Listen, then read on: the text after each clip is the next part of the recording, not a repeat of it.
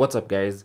Today I'll be showing you how to automatically arrange your desktop icons in Windows 11.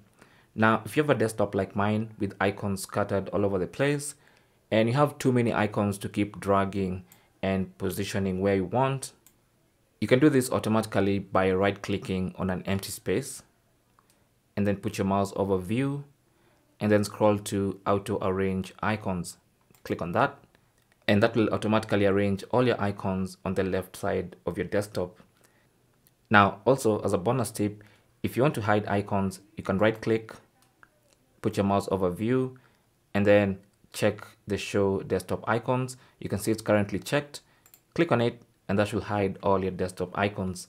Now if you want them, again, simply right click, go to view and then show desktop icons.